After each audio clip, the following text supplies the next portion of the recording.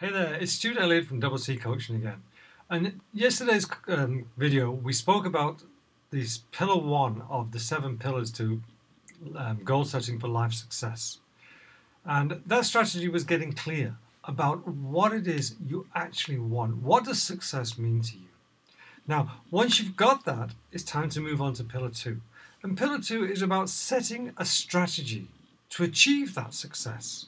Because until you know what you want and what success means to you, you can't set a strategy. But once you've got the clarity, then you can start building a strategy and start moving towards it. So what you need to do is look at your definition of success and just feel that excitement building as you're living that life, and then thinking, okay, what is it I need to get, to change, to get to there? And start listing all the things that you need to do. And then once you've got this list, arrange them in an order which is workable by you, and then focus on the next 90 days. Don't go beyond 90 days. You've got the whole plan later, but focus on what you can achieve in the next 90 days. Then start working backwards from 90 days into, months and weeks.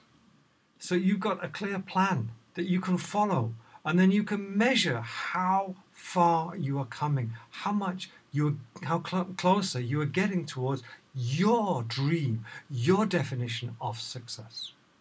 So work with that.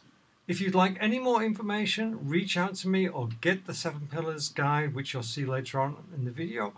It's free. It's not going to cost you a cent. You don't have to do anything. Just download it and work with it. And if you want to speak to me, leave a comment or reach out to me. And don't forget, subscribe. Come back tomorrow for the next success tip and share it with your friends.